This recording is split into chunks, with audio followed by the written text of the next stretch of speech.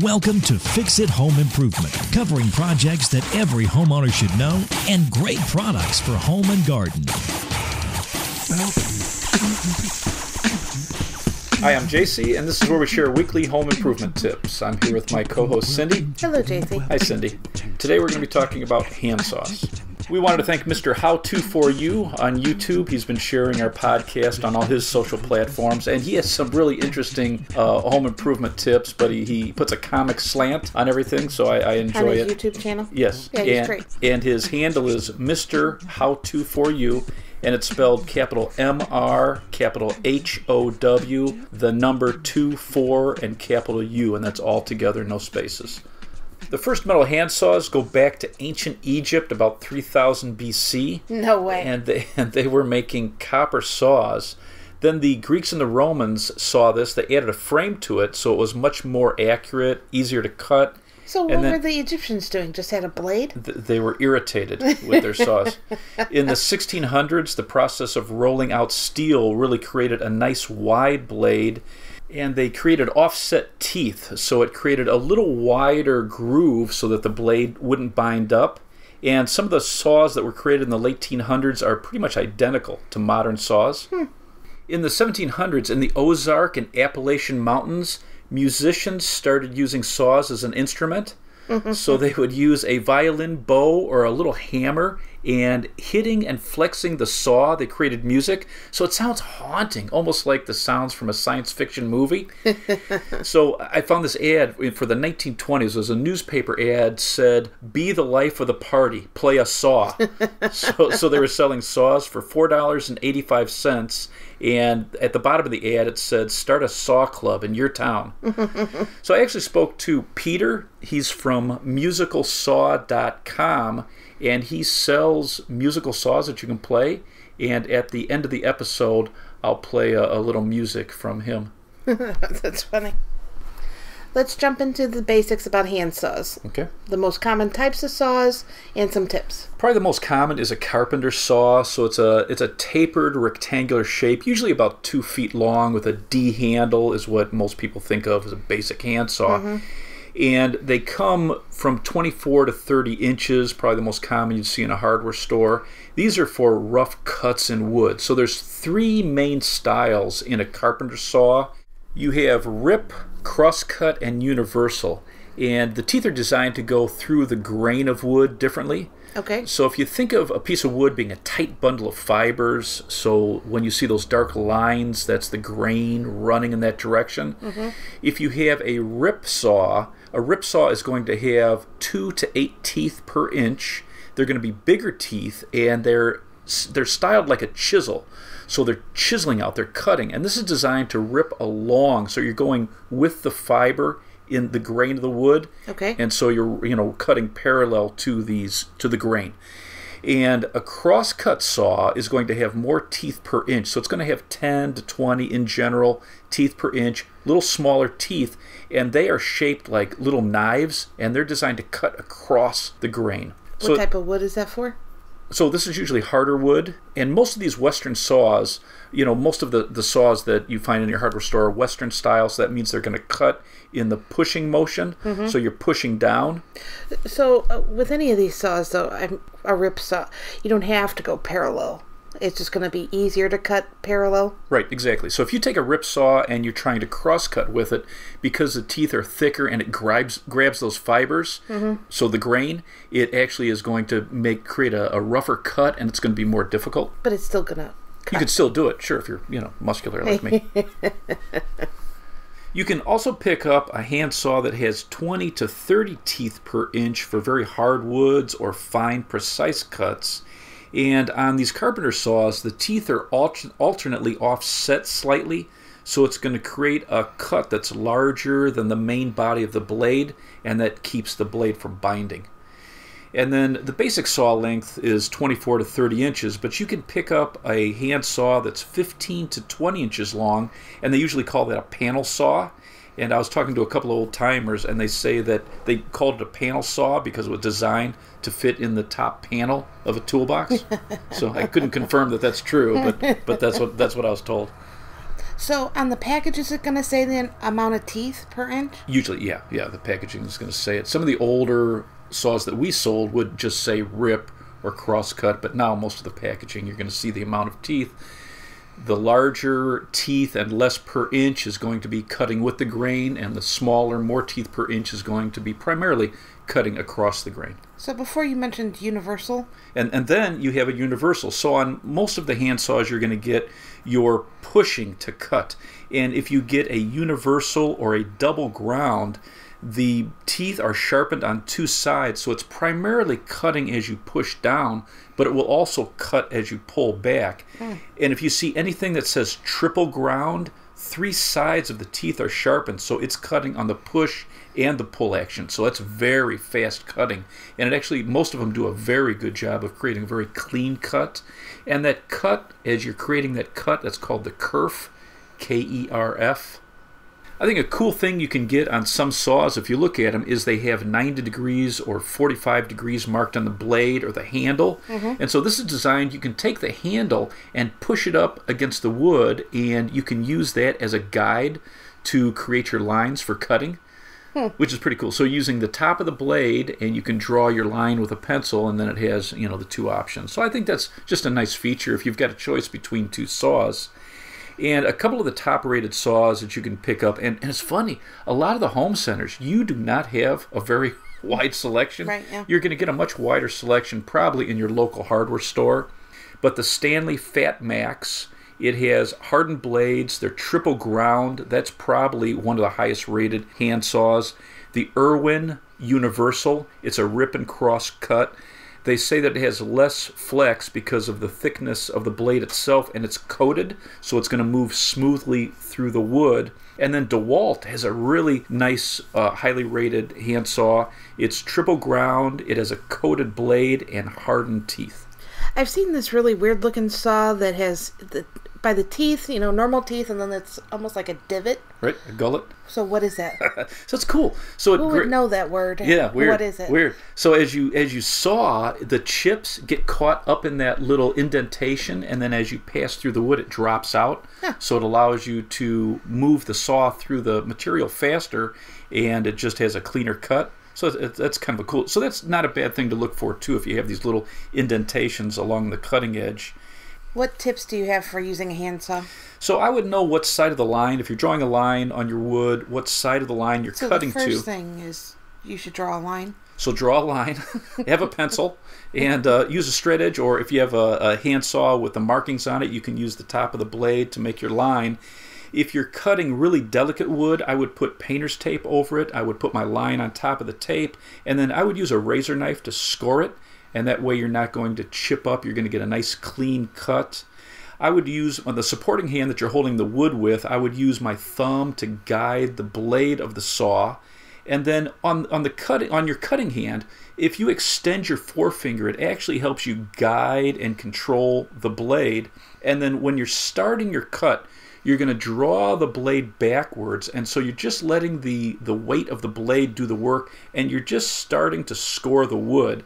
And then you want long, smooth strokes. You're trying to use the whole blade because it's going to help maintain a sharp edge through the whole length of the blade, and it's going to give you more control. And then for most cutting, you know, you're supporting your wood, let's say on a sawhorse? Thank you, a sawhorse. Hey. And, I never really thought about that before. Used for sawing? Yeah. There you go. So you're primarily holding it for a cross cut. You're holding your saw at a 45-degree angle down, so the end of the blade is pushing down at a 45. And for ripping along the length of the grain, you're going to hold it at about 60 degrees. What if you're not good at degrees? Get a protractor. Is it a protractor or a compass? And then if you're trying to get really accurate cuts, you'd use a miter box. And a miter box is great for small pieces of wood, so molding and trim. And it's going to not only help you guide, but give you very exact cuts. So if you have to make 45-degree angles, it does a very nice job. And it holds the wood really nice, too. Yeah. And then I would say keep your blades protected. So use a binder edge, you know, like for the little binders. You can take that plastic edge, great for keeping the teeth on your saw protected. Or you can run to the hardware store and grab some vinyl tubing, and I like 3/8 OD or 1/2 inch tubing and cut that to length and then cut it all the way down on one side with a razor knife, and then you can just put that right over the blade, which is really nice in a toolbox or anywhere you're storing your blades. It's going to keep your hand from getting cut up, and then it also helps and adds some life to the saw. Which I wish we would do that, because there is I went into a box where we keep a bunch of our materials, Right. and you had the Japanese pull saw that has teeth on both sides in there, so it's just loose, and I almost cut off my whole hand. So it'd be we should do a video on that. We should always use tubing on your teeth. A very versatile saw you can get is a Japanese pull saw, and this cuts. What history do you have about the Japanese pull saw? Ancient Japanese people designed a pull saw, and it's 75% thinner than a Western saw, and it has a very flexible blade, so it's great for a lot of different projects. And that pulling action, if you can visualize that, you're pulling the blade and pulling it straight, so you can create just a crazy precise cut. So all other hand saws, it's on the push. Most hand saws are push motion, and they have to have a stiffer, thicker blade. And the problem is, if you don't have a perfect stroke as you're going through the wood, and if you push at an angle at all, it can bind that blade. And so it means it stops? Right, exactly. Yeah, it's terrible. So the pull saw really does a nice job. And in fact, we did that project in your condo when we were putting in a new countertop. We had to put a small notch in the corner of it. So in fact, on our Fix It Home Improvement channel on YouTube, I took we have a Formica countertop, and we had to cut out a notch, maybe 2 inches by 1 inch, and we used the Japanese pull saw, and it did a beautiful job. And with that too, I used tape over the Formica, and I used a razor knife to score it. But then this did a nice job, and we used a Japanese pull saw that had two sides. So it has a cross-cut side and it has a rip side. So it's a very versatile saw. Which I never even knew it existed until we started the kitchen remodel, and it just does an amazing job. Yeah, I love it. You get a lot of control, and it is very precise. And in comparison of how hard you have to work with other hand saws, right? This seemed really easy. I think it's I didn't do anything, but it seemed really easy. But I think for most homeowners, if you're looking for something very versatile, it's a little different mentality because you're pulling. A lot of guys suggest as you're pulling down, the handle's going down towards the floor, and you're also, in most applications, you're using a very flat angle, and you can really follow the cut, or you follow your line and get a very precise cut.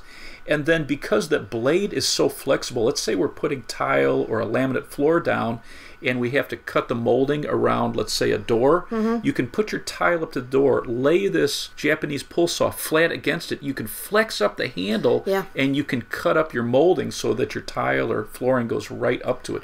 It's a very, very nice design. And then a couple of the top rated ones are Shark Saw.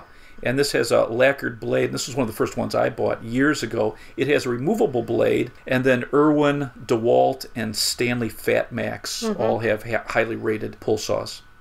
Now, if you're doing a lot of projects around the house where you're cutting molding and trim, or you're doing fine woodworking where you're creating tenons, you can get a tenon. So for joints, so you have a mortise and a tenon.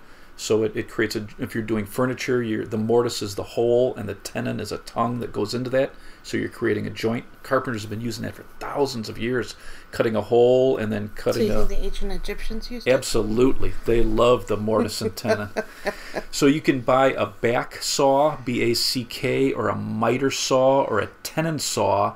And generally... You're not going to spell those? Tenon, T-E-N-O-N. And you generally use this with a miter box. These are usually rectangular shaped blades with a nice handle, about 14 inches long, usually about 12 teeth per inch, and this creates really nice fine cuts. And what's interesting about this is it has a reinforced top, so the top part of the blade, the opposite from the teeth, has this thicker frame that holds it rigid, so it doesn't flex. So you can't cut through wood with this. So if you're trying to cut like a big piece of wood, that top frame would stop it. But perfect for if you're doing molding and trim and using a miter box. Another saw you can pick up if you're doing a lot of molding around the house is a coping saw, C-O-P-I-N-G. And a coping saw it has a frame that's shaped like a big upside down U, and it holds a very thin, replaceable hardened steel blade. And this will allow you to cut angles and curves. Usually about 6 inches deep is this frame, and then the blade is usually 6 inches long. In general, probably the most common is 32 teeth per inch, so it does very fine cuts. And it allows you to create a coped corner rather than a mitered corner.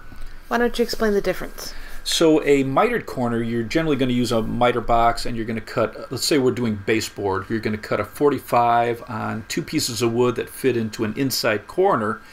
And if you use a coped corner and a coping saw, what you're going to do is you're going to cut one length of the baseboard flush up to the wall, and then you're going to trace the shape of the molding on the second piece of wood, and you're going to use a coping saw, and you're going to cut that curved shape, and you're going to butt it up right to it. So it's just going to make a great looking corner. So where would you use this? So primarily in older homes, if you don't have square walls, and in fact a lot of homes don't have square walls, so if you put in a mitered corner, sometimes that opens up and you don't get a great looking corner. Right. So a coped corner is just going to be beautiful. It looks perfect. So this is one of the few saws that you can get a replacement blade for?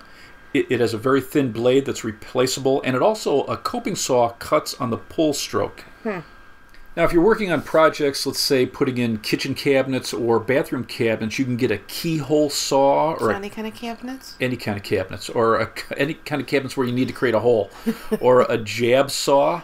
And this is a thin wedged blade with either a straight handle or a pistol grip style. It almost looks like a steak knife. And I love these for projects where you have to make a hole for either electrical or plumbing pipe. So you would pre-drill with a drill, create a hole, and then you would jab this into the hole and start cutting, and it gives you really nice, precise control. In fact, Klein Tools has a 6-inch, they call it their jab saw, and this is designed for plywood, drywall, plastic. It has a hardened carbon steel blade, and it's triple ground. So it cuts on the push and the pull, so it was very highly rated. And then Stanley FatMax has one of these keyhole saws that have a 12-inch blade and a pistol grip, so for big projects, and they have triple ground teeth, and this one has 11 teeth per inch, and this is good for cutting quickly through plywood. The keyhole saw looks very similar to a drywall saw. Yeah, and you can use it as a drywall saw, but if you're looking for a specific drywall saw, sometimes they call it a wall board saw.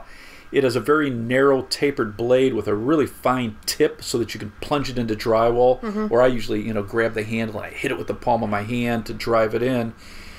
They usually don't need to ever be sharpened. In fact, that old one you've seen me use, it's probably, 30 years old. 100 years old. Exactly.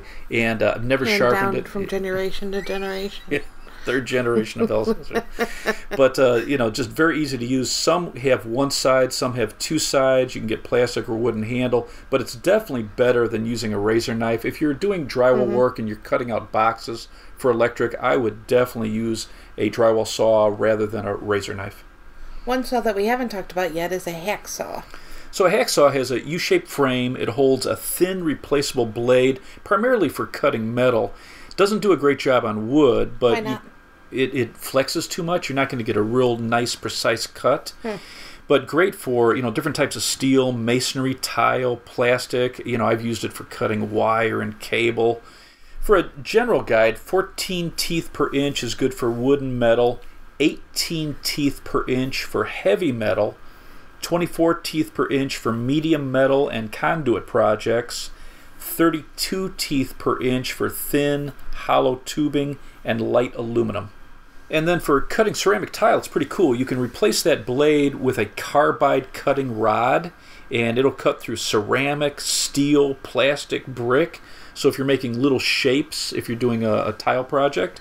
And then what's also cool is you can, let's say that you have to create an interesting shape in the center of a tile. You can drill a hole in this, and then you can put this rod through it, disconnect it from the frame of the hacksaw, push the rod through there, reconnect it to the frame, and then because that rod cuts all the way around, you can cut a shape in the center of tile. So Interesting. it's pretty cool. Yeah. So there's a lot of different blades you can get for a hacksaw.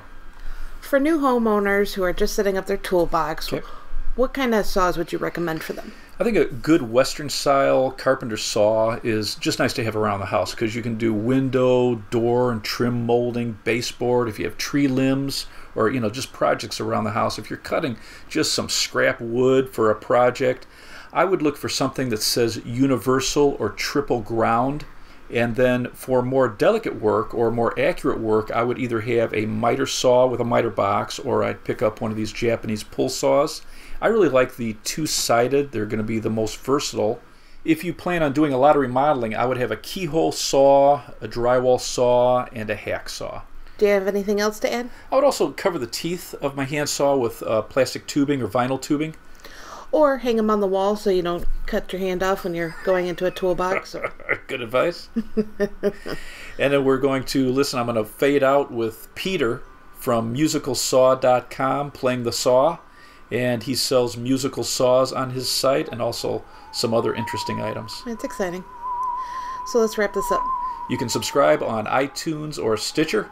If you enjoyed it, please leave us a review. You can check out our home improvement videos on our YouTube channel, Fix It Home Improvement. And you could subscribe there as well. If you'd like to email us, you can email us at fixitpodcast@gmail.com. Thank you for listening. Talk to you next week.